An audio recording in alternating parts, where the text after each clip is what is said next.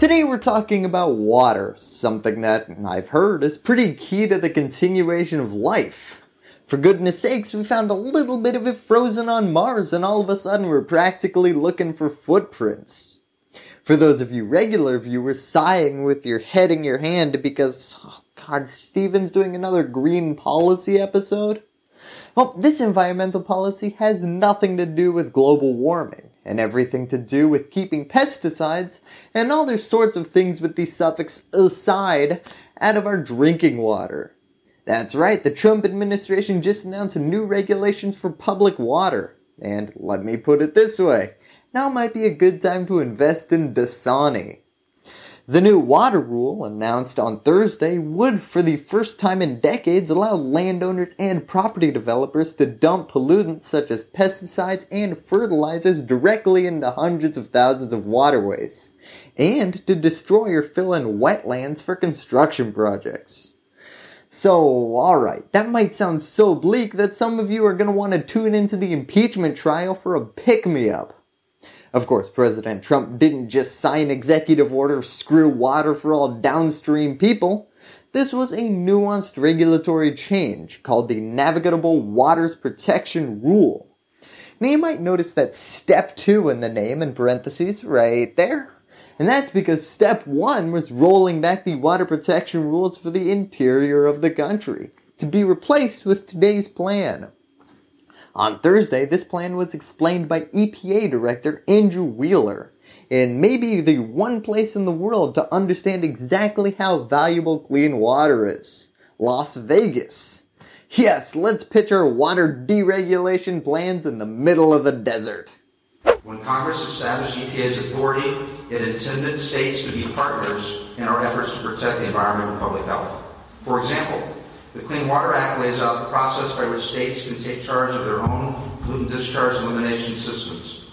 EPA's recent approval of Idaho's program is a great example of EPA working cooperatively with states to provide them certainty with respect to water permitting. Exactly. This move is being described as a limiting of the federal government's regulatory power. As Director Wheeler later explained, it respects the limited powers that the executive branch has been given under the Constitution and the Clean Water Act to protect navigable waters. So from a policy angle, what does that mean? Well, in an incredibly unclarifying clarification, it limits federal regulation of water to 4 classes that I think require at least a minor in environmental science to understand. Basically, the new rule will retain federal protections for large bodies of water as well as larger rivers and streams that flow into them, and wetlands that lie adjacent to them. Anything else though, well, that is now out of the federale's pay grade.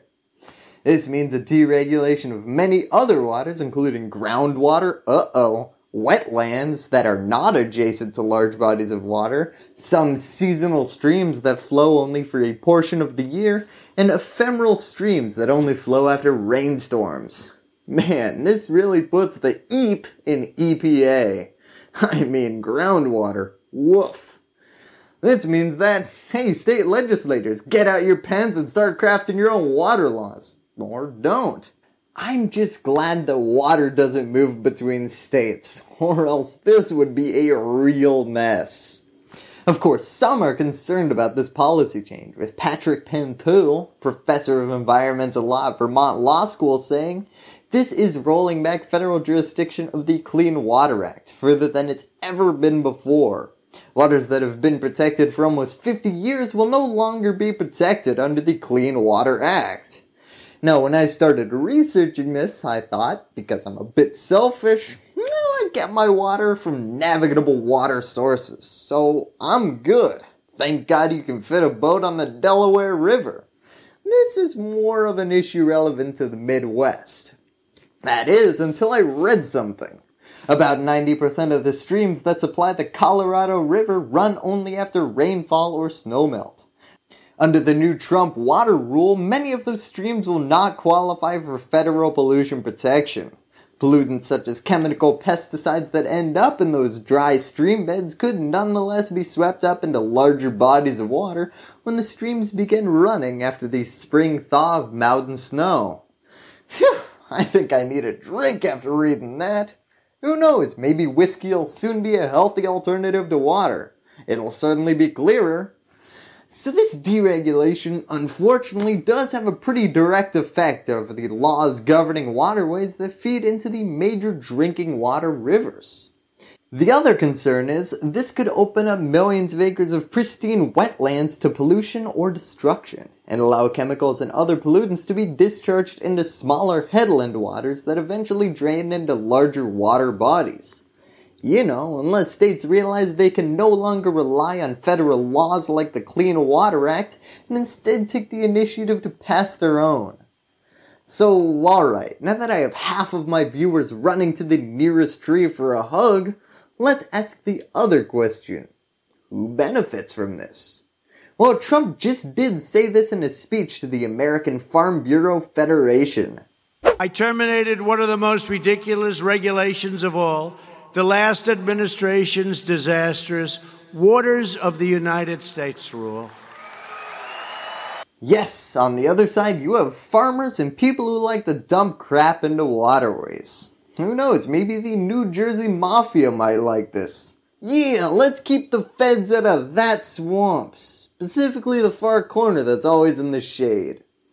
Farmers have long hated the Clean Water Act because it requires you to get a National Pollutant Discharge Elimination System permit to regulate runoff and dumping of pollutants into bodies of water. It limited the types and quantities of toxic chemicals that could end up in water sources. Hear me out though, wouldn't it be simpler if we just, didn't do that?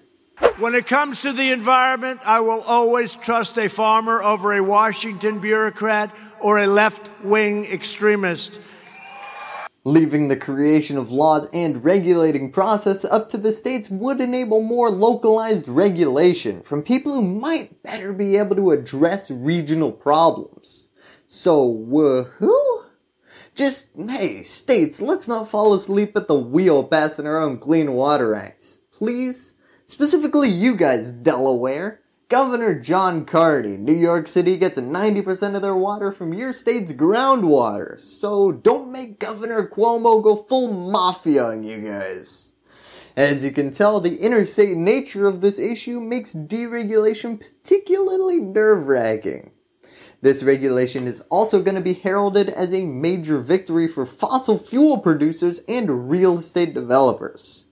So there you have it, just another incredibly uplifting episode about environmental regulations. Thank you, and that's all I have to say about that. Hey YouTube! First, I'd like to thank my patrons for helping me put out my videos. If you want to support independent, nonpartisan news looking into the I don't know how, but this is falling under the overlooked category, join this growing list of exceptional individuals by clicking on the link in the description. Also, remember to subscribe, because my New Year's resolution is to get to 1,000 of you. And boy oh boy, I've been sitting at 902 for quite some time. Ring that bell so that freedom will continue to ring, and give me a thumbs up if you like what you saw. Lastly, as always, thank you for watching.